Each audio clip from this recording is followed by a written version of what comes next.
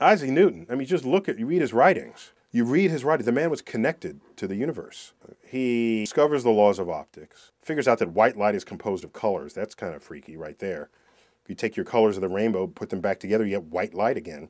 He discovers the laws of motion and the universal law of gravitation.